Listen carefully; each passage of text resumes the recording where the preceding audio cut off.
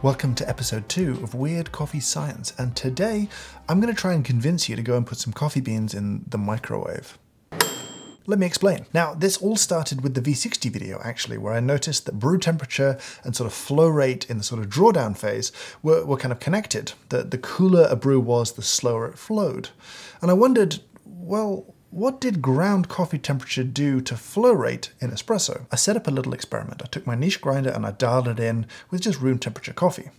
And then I took some coffee beans and I heated them up in a microwave to about 60 degrees Celsius. I ground those and I pulled a shot, and that shot ran way faster, like 7-8 seconds faster, which was surprising.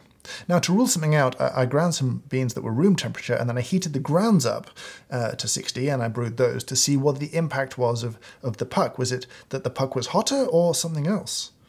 Well, that shot brewed at a normal kind of brew time, so clearly hotter beans were grinding differently.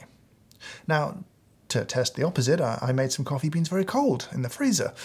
Those shots pulled way slower, but interestingly, when I ground some room temperature beans and I made those freezing cold, that shot also ran slower, but not as slow. So clearly a very cold puck does influence brew temperature, but very cold beans influence grind profile even more. Just for summary, here's a kind of quick matrix of the experiments that I did, just so you can see bean temperatures and then brew times as a result. This is not an entirely new idea. In 2015, in the World Barista Championships, one of the finalists, Dawn Chan from Hong Kong, was heating his beans up before grinding using a water bath. He'd said, I think, that he got another percentage point of extraction, which is kind of a lot. To go from, say, 19% to 20% is a big jump in extraction. So clearly he noticed something too. What I also think about, though, is that loads of people I know like to freeze samples of roasted coffee beans to sort of preserve them for as long as possible. But if they're grinding them frozen, they are likely producing more fines.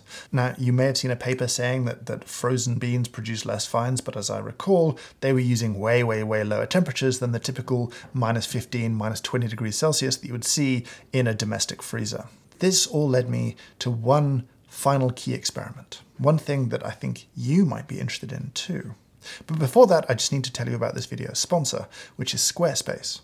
Now, if you need to build a beautiful website, I would strongly recommend Squarespace. In fact, I needed to build a website. I needed to build a new place to explain what it is that I do for a living, as well as to have a home for weird coffee science.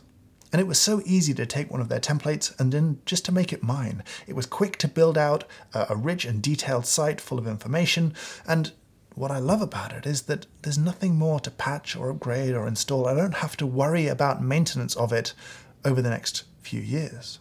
If you want to build a website or you want to just pick up your own domain, then use the link in my description and my discount code to get 10% off your first purchase with Squarespace. So on to the key experiment. Is being able to grind finer potentially through using hotter coffee beans, well, is that useful? Is that good? Does that make better tasting espresso? So we set up an experiment. We dialed in regular room temperature coffee, and then we dialed in against it coffee beans that were 60 degrees Celsius. Now, one interesting note here is that taking 60 degrees Celsius coffee and grinding it immediately brought the temperature down to about 45 degrees Celsius.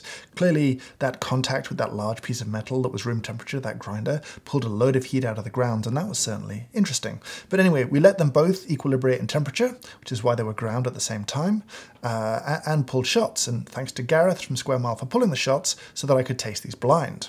Now, this was really interesting. The differences were quite distinct every time we tasted it, though we never really quite managed to nail exactly the same flow rates for the shots. However, the beans that were hotter when they were ground did stand out. In the tests we did, I'm not sure really how much aroma we might be losing. I'm not sure if we lost some crema through the excess degassing. I don't really know that. But I did prefer the shots that were from the hotter coffee beans.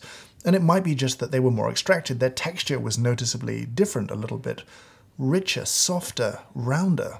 You can try this at home. If you have a microwave and you have a grinder that can grind through a single dose very easily, you've got a hand grinder or something like the niche that kind of grinds to order, then you can try this too. One thing I'd recommend, don't brew straight away. Right, like the ground coffee does need to come down in temperature to 30, 35 for it to taste good. When the grounds were at sort of 45 plus, they didn't taste great, right? I think the shot equilibrates in temperature much quicker, right? Everything reaches brew temperature much sooner, and that doesn't taste great. It has a kind of muddiness, a kind of over-extraction that I don't particularly enjoy. Because of that kind of cooling phase, I'm not sure how you could commercialize this, and I do think about maybe the positive impact of a heating element in something like the Mythos one, where I maybe like those shots quite a lot. I don't know. I'd love your thoughts and your feedback. Now, there is a dedicated page under Weird Coffee Science for this topic on my website. I'll leave a link to it down below. I'm going to try and centralize any discussion there, post any links to other relevant resources, or you could leave a comment here on YouTube too if you want. I would love to hear your thoughts. Thank you so much for watching, and I hope you have a great day.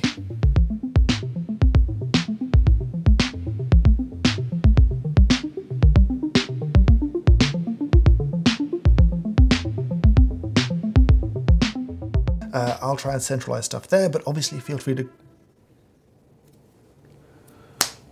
Fuck you, train.